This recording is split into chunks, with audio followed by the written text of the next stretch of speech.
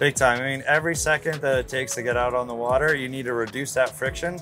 The more friction you have to getting out on the water, the less likely you're going to go. And an Axopar is really the no excuse boat from my perspective. Because in our region, with changing weather and just the unknowns that you always have, you can have okay, it's going to be too cold, it's going to be too wet, it might rain this afternoon. And so all the no excuses aspect is key with the pilot house, and also with your ability to quickly get out on the water and go boating. And those going doors help you do that.